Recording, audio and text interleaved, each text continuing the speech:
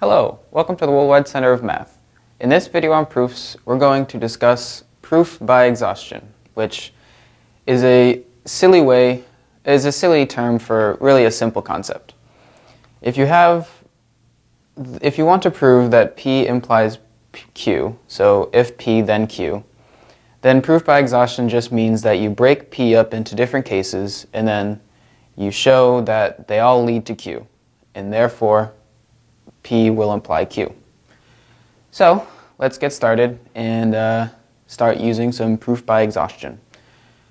Let's say we want to prove that if n is a natural number between 2 and 5 inclusive, then 4 does not divide n squared plus 2, where this symbol just means does not divide evenly. And so what we're going to do is break it up into cases. So if we have n equal to 2, our first case, we plug it into n squared plus 2, and n squared plus 2 is 4 plus 2 is 6. 4 doesn't divide 6, so we're good. With n equal to 3 for case 2, we will have that 4 does not divide 9 plus 2, which is 11, which is true. For n equals to 4, our case 3, we will have that 4 does not divide 16 plus 2, which is 18.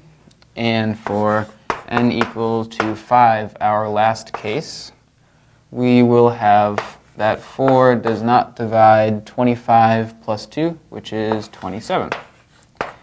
And that is true. So we've broken up into every possible case. We've shown that if n is equal to 2 through 5, it will never be, n squared plus 2 will never be divisible by 4. And that seems like a silly thing to prove. So we can also use proof by exhaustion to show that if n is any integer, then 4 will not divide n squared plus 2. And to do this, we're just going to break it up into slightly more broader cases. And so for case 1, let's say that n is even. And using our definition of even, we'll just define n equal to 2m. And this means that n squared plus 2 is equal to 2m squared plus 2, which is 4m squared plus 2. And from here, we can factor out a 2 and get, oh, no, just kidding, not there yet. And so we have 4m squared plus 2 is equal to some multiple of 4. So we'll just say 4 times some k, where k is also an integer. From here, we can divide both sides by 2, and we get 2m squared plus 1 is equal to 2k. If you remember the definition of even and odd integers, you'll see that this is an even integer plus 1, making it an odd integer, and this is an even integer, similar to how we defined n. And so we have an odd integer equal to an even integer, and that can't happen. So we've shown that if n is even, 4 will not divide n squared plus 2. So let's look at when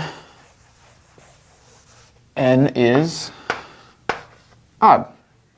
And we'll define n equal to 2m plus 1, where m is, again, just an integer. So plugging it into n squared plus 2, we get 2m plus 1 squared plus 2. We can FOIL this out, and we'll get 4m squared plus 4m plus 1 plus 2. And we can simplify this a little bit and get 2m squared plus 2m plus 1, all multiplied by 2. So I just factored 2 out of these three terms and added 1 at the end. All right, and so what we have is that this term is again equal to a multiple of 4. So we have 4 times k, where k is just some integer. And we have an odd term on this side, since it's an even term plus 1, making it odd. We have an even term on this side, and again we have odd equal to even, which can't happen. And so, since all integers must either be even or odd, we have shown that for any integer n, 4 will not divide into n squared plus 2. And that is it for this video on proof by exhaustion. To see more videos about proofs, you can click right here. To subscribe to our YouTube channel, you can click right there. To visit centerofmath.org, you can click there. And if you're on a mobile device, you can hit the I on the top right-hand corner of your screen. Thank you.